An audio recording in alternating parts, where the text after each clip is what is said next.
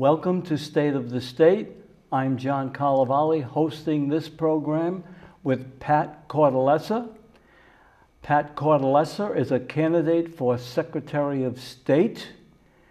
Pat, you ran in 2018 against incumbent Nellie Gorbea, and this time, 2022, you will not be competing with an incumbent. Sounds like a good idea to me. Well, John, first, thank you for having me come on your show and give me the opportunity to tell the voters there, the electorate, what my plans are if I am elected by the general public. And yes, the 2018 campaign for Secretary of State was very interesting. I thought we brought out some great opportunities for the voters to understand the difference of how to run the Secretary of State's office, which is the controlling factor of the Board of Elections and election laws in Rhode Island. So with that said, taking that knowledge and experience into this campaign is very, in my case, very good because we've been down the road once. The second time it's a lot easier, and you can focus on more important issues and fine-tune the issues in general speak, basically. Yeah, I think you're absolutely right about that, Pat. Pat, do you want to tell our viewers a little bit about yourself personally and professionally? Just kind of give them a brief introduction to who Pat Cortellessa is. You know, Pat Cortellessa was born and raised in Providence, Rhode Island, down in the West End off Cranston Street. When I was a small child, going down to the Federal Hill Little League, playing in that league and by the Cranston Armory. Attending all the local schools in Providence, Willow Street, Asa Mesa, Bridgham, and Central High School. And I think it gave me a great insight on the people's struggles in the inner city of Providence, and also then growing up, going into other neighborhoods in Cranston where I finally spent the last 30 years. But my roots never really left Providence. I have many, many friends there, and I still go into the city quite often. I was in the real estate business at one time, commercial properties in downtown, which I sold some of the properties out several years ago. And I started out in the nightclub restaurant business when I was in the early 20s. And ultimately got out of that type of nightclub business and then just basically raised a family. And loved Rhode Island and stayed here while everyone else seems to be trying to leave due to the economic issues. So with family here and raising children, I'm here to now deal with my my likes, basically politics. I took in college and political science candidate classes. Did some ROTC classes in PC. Was going to go in the military, but decided to go into the restaurant nightclub business when I was in the early 20s. So, here we are now, enjoying Rhode Island in my mid-60s, and I want to give back, and hopefully through the Secretary of State's office, just make everyone feel confident and secure that the election laws are fair and equitable for everybody, and everybody has a fair chance of voting. But as President Reagan once said, trust but verify. And that's what I want to bring, which unfortunately there is none right now in the Pat, elections. that is very good advice, especially in this day and age when so much is going on politically that we're being divided as a nation of people. And it's unfortunate that we're heading down that path. And I suspect, Pat, that you will help bring us together here in the state of Rhode Island. So let's talk a little bit about some of the things that matter in relationship to the Secretary of State's office. And I know that we have some recent happenings that you most likely want to talk about. So we're going to talk a little bit about the Let Rhode Island Vote Act. And as you very well know, and hopefully our viewers will know, that last week it passed the Rhode Island General Assembly overwhelmingly and is now before the Rhode Island Senate, and it is expected to pass the Rhode Island Senate as well. Pat, what is your assessment of this law potentially being passed? Is it good, bad, or neutral?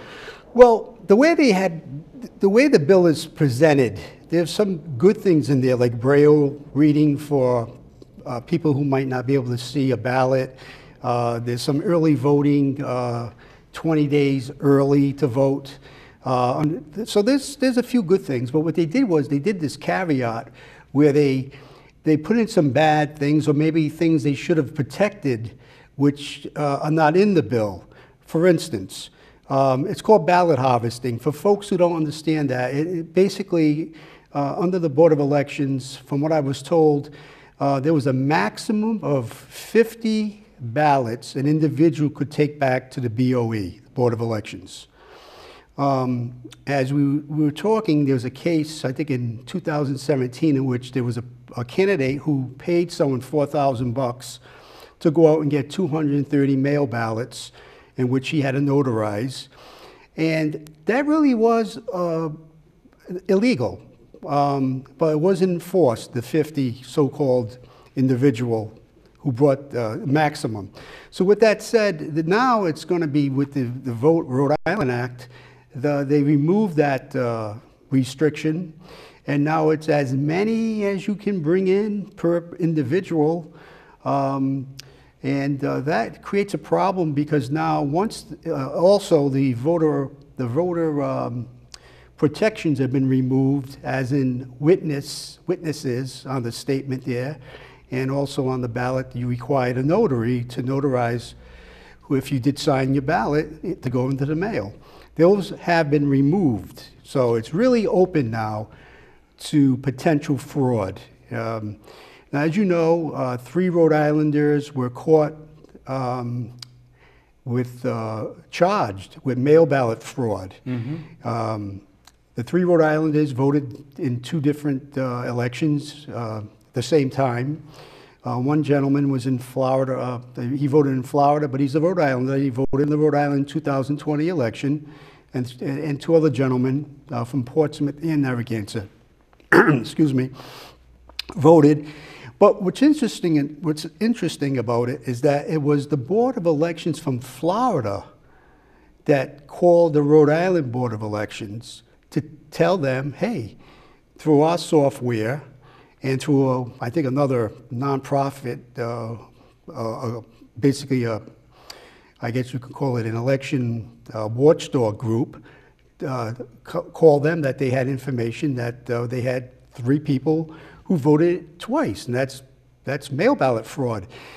They used the mail ballot system. What they were saying is that they believed that these 3 gentlemen had voted twice, once in the state of Florida and once in the state of Rhode Island. And they're residents of Rhode Island. And they're residents of Rhode Island. So what happened was they contacted the Attorney General's office, and he looked at it, and they charged the 3 with criminal charges.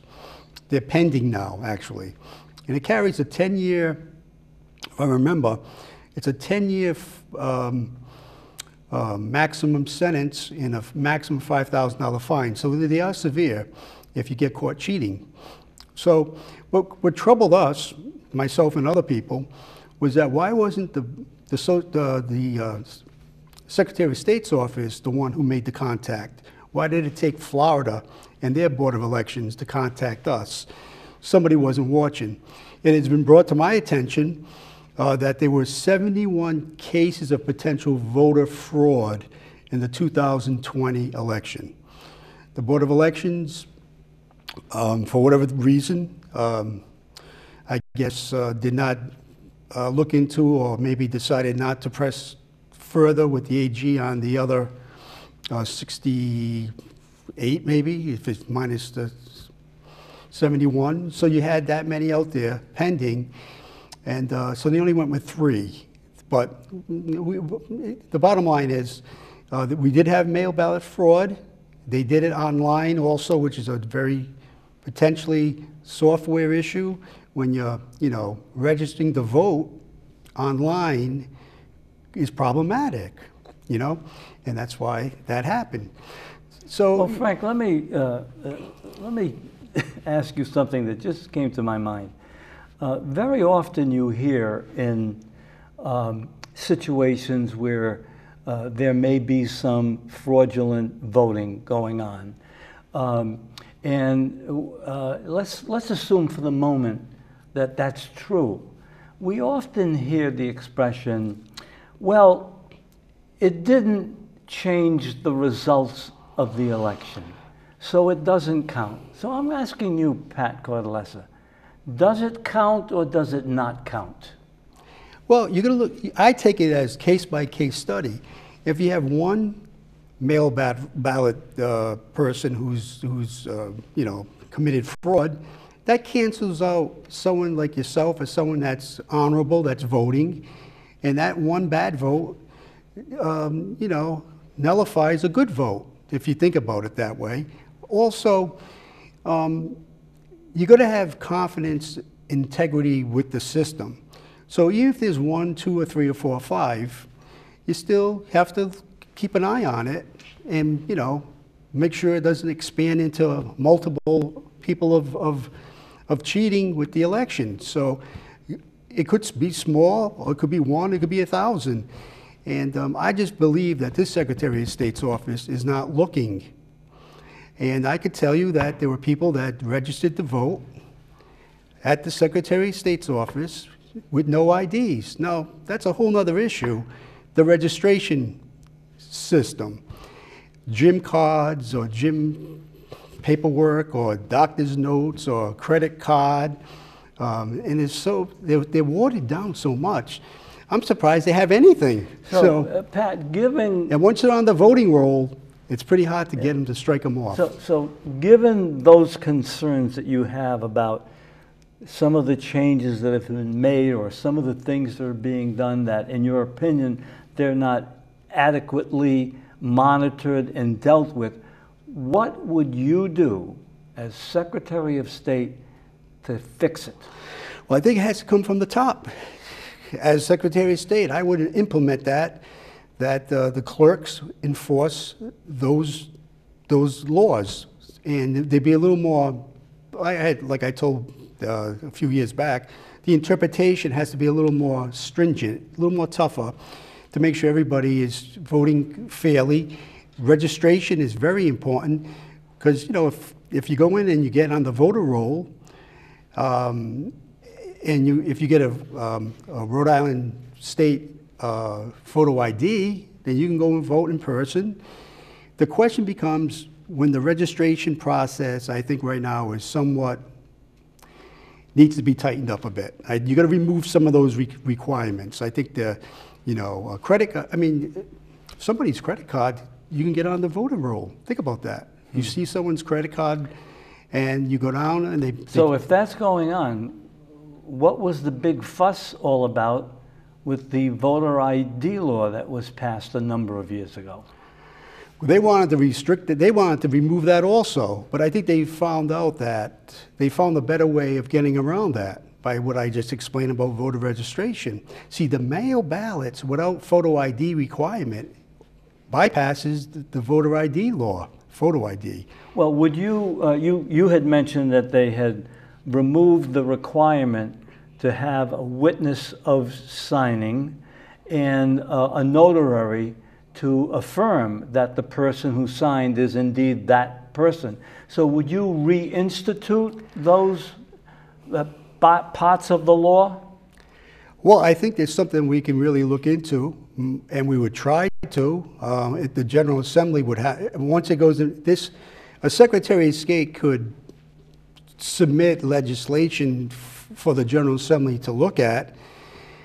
Sure, we would probably try to put it back in, but once it's removed, probably within the next 10 days, and once the governor signs it into law, it's going to be pretty hard to get that back. I think as far as the Secretary of State's position goes, I think they have enough authority to maybe get some of the put some changing of the requirements to register to vote. I think that's where the problem stems from right there. Because once they're on the voting rolls, you know, you're really going to have a hard time getting them off unless they don't vote for 5 years. Because that was another idea I had, 5 or 6 years. If you don't use your voting rights, it goes into some type of hibernation status, which is good. And ultimately, they get removed off the voter roll. And that's why we have 785,000 registered voters in Rhode Island when you only have a population of 1.25 or something like that. So it doesn't really add up. The balancing there doesn't seem to be going too well. I think I hear you saying that the voter registration, that is the number of people who are registered to vote, is not an accurate representation of the number of voters that we have in this state? Well, I think that's how people are getting on when maybe they're not really supposed to be getting on, because they're not showing the appropriate identification. Again, a credit card or a gym card with no photo ID to get on the voting roll, you know, I think that's kind of weak. And I mean, if, you know, we just can't go around, and I was told, you know, they're registering people everywhere, you know, aggressively, that maybe not even American citizens. They shouldn't even be voting in our issues there. Getting back to the census issue, we just found out there was 55,000 alleged phantom Rhode Islanders. Overcount, they call it. The overcount, the election, yes, the overcount for the Senate seat there, or the congressional seat. The census seat. Taking that took place most recently. A committee that was you know, basically put together with some Democrats who are running for state offices now. So, you know, basically these 55,000 alleged individuals from Rhode Island, residents, don't exist. And, you know, they knew they had to get 19,000, they were short 19,000 individuals, or residents, we'll call them. Mm-hmm. And they worked so good at it, they got 55,000. They made it look really foolish until the U.S. Census did an audit. And that's when they found out, hey, what happened in Rhode Island here? So Florida, and I think Texas, who did not gain a seat because of Rhode Island keeping their seat, are pretty upset. Well, Pat Cortellessa, let me ask you this. The Department of Census, or the Census Bureau, acknowledged that there was a 55,000 people overcount. So what was done about it? Well, that's a good question. Supposedly, there was a state years ago that appealed that, and the Supreme Court allegedly said, well, unfortunately, we don't want to get into this thing. Leave the numbers as they are, and in 10 years, do a recount then, and, you know, make it work itself out. So honestly, the powers to be knew that there would be no repercussions. So technically, just make sure you get the overcount, get the seat protected, and then when it comes down to if they do find out, nothing's going to happen. So there's no consequence for an overcount. Unless they can prove willful criminal behavior, activity, fraud, and you know that's a level that you have to get to. It's high. It's a higher level. Sure. You know, the bar is a little higher than just, I didn't know what we were doing. We overcounted. You know, you can see. And I got to say, John Marion from Common Cause has really let me down, because you know that was an organization that was supposed to be like a government watchdog group, and now it's became more like a Democratic bark and hound dog supporter. You know, it's really. What was it that John Marion? Well, he was one of the. He was one of the. He basically was a spokesman for the Rhode Island Census committee. He was a member, and he basically said, somewhat strangely, that we might have overcounted some people, and he kind of like made a few comments like, well, that's the way it is. We won. So technically, it was like we can win at all costs. It doesn't matter if we cheat. Then, of course, another fellow on the committee says, well, with Trump, we had to, really work at this, and we'll get around him one way or the other. So, that's very interesting commentary. Yes, it Pat. is.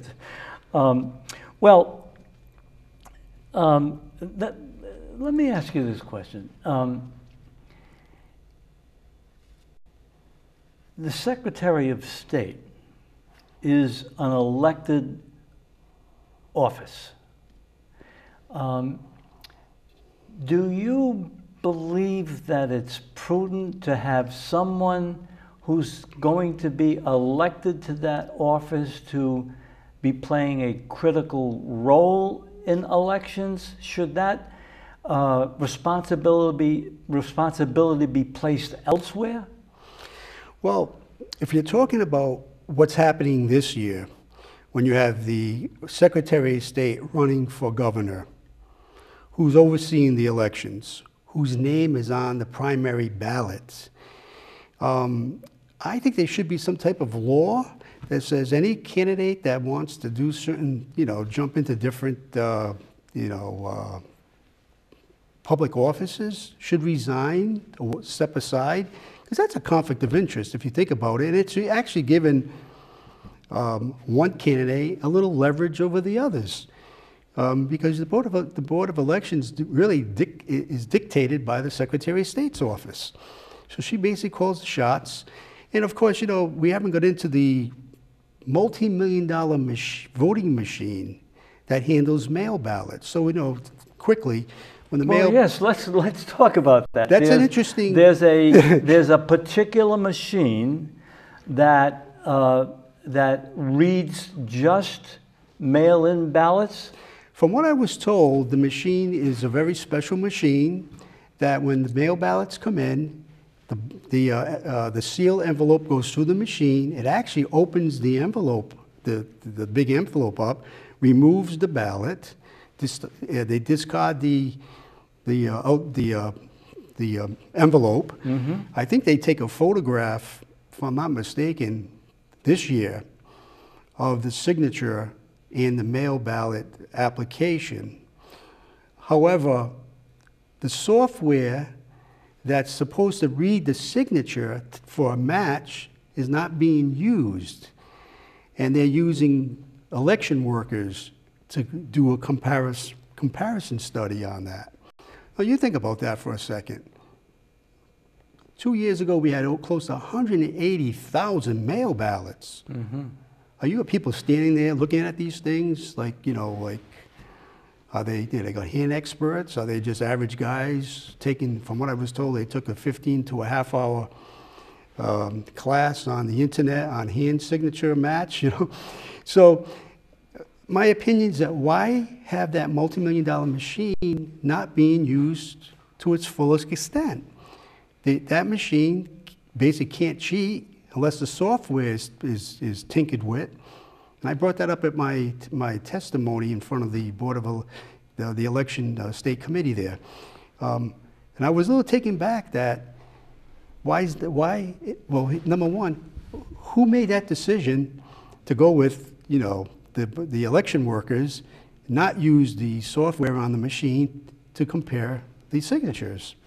It's a question that still hasn't been answered. Yeah, it's an interesting question that probably, in my opinion, needs to be answered. Exactly. Pat, we have less than 5 minutes remaining, okay. So I want to bring to your attention something else that I think you might be quite aware of. It's my understanding that an East Providence election official resigned